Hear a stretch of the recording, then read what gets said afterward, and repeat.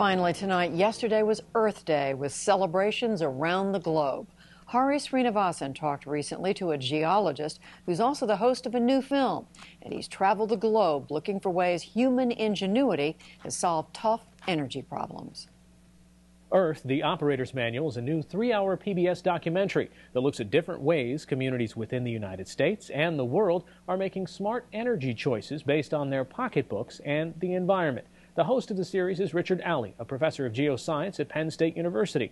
In this clip, he tells us what ice core samples show about the Earth's temperature and carbon dioxide over time and takes an extreme leap to make a point. This is a pattern of natural variability of the climate that our planet has experienced over the past 400,000 years, as recorded in the physics and chemistry of ice cores.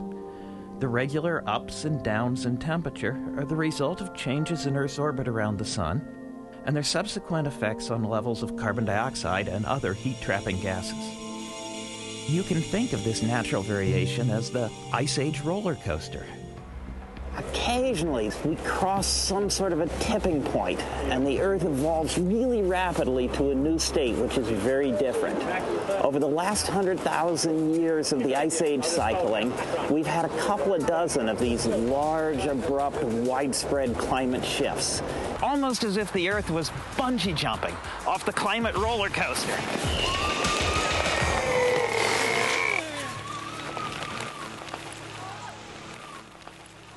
Richard Alley joins us now. Thanks for being with us. So why jump off a bridge to make a point? Well, we want the show to be engaging, something that'll catch people's attention, but we want to tell the real story. Now, we humans are pushing the climate. We hope that it goes nice and smoothly and gently. But when we look at history, way back in climate history, we know that when nature pushed the climate, sometimes it was smooth and sometimes it wasn't. So when you look at those core samples, you see this fluctuation up and down. What's to say that a lot of that happened way before humans were around? So what's to say, what's the impact that humans are having on it? Right. So what we see from the core samples is ultimately the climate makes sense. If the sun gets brighter, it gets warmer. If you change where the sun hits the planet with the orbits, the places getting more sun tend to get warmer.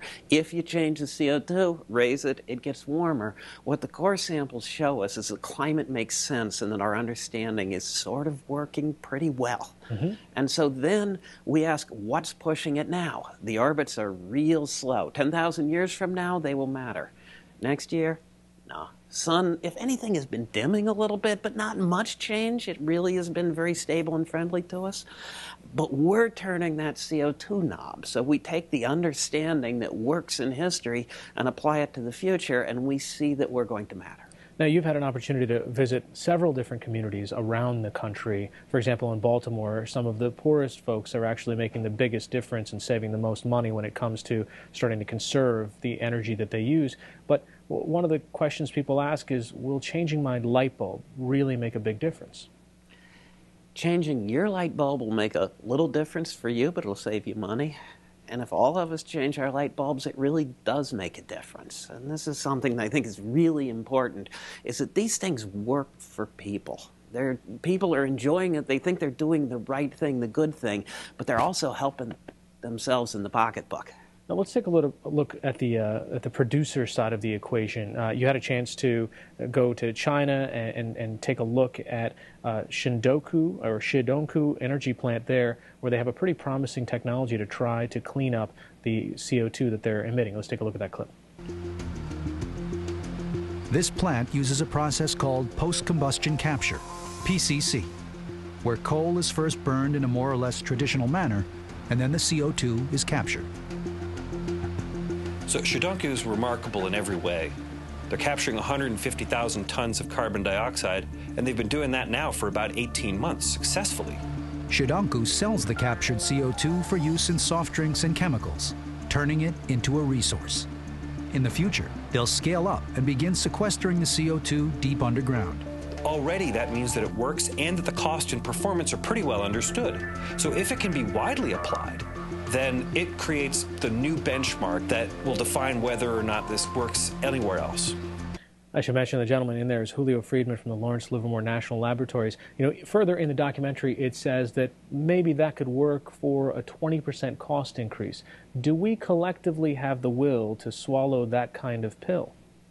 I think we do. I think ultimately we love the benefits we get from energy. And ultimately we're going to want a lot of energy, and we're going to want energy in the way that our grandchildren and their grandchildren can have it. And so we will do what's needed in the brains, in the invention, in the implementation that will get us the energy in the best way. And by finding out what this will cost, what you can do, it lays it out for you. And now you can say, look, this is doable. We can do this. We can mine coal, and we can get energy from coal, put the CO2 down. Or we can do wind, or we can do sun, and we can conserve, and we can... Now you have a full menu that you can choose from for what works for you, in your country, your individual community, for yourself.